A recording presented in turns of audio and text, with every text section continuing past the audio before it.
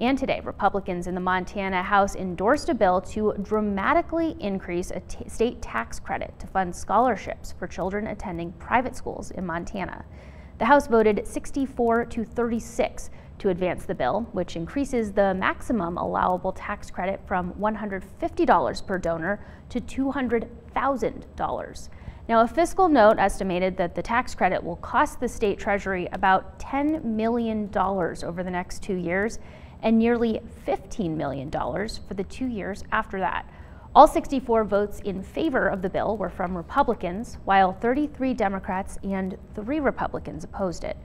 Opponents of the bill said money from the scholarship organizations goes primarily to religious schools, many of which denigrate other religions or their followers.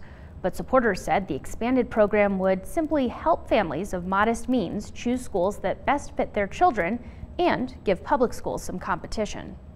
I think it's time that we rise to the challenge of getting better as a public school and with our associated private schools, because we're all trying to do the same thing. I'm going to support this bill because it's good for public education to have some competition. The bill now goes to the House Appropriations Committee, where lawmakers will see if it fits into the overall state budget. However, supporters said that Republican Governor Greg Gianforte had set aside $3 million a year in his budget to support it.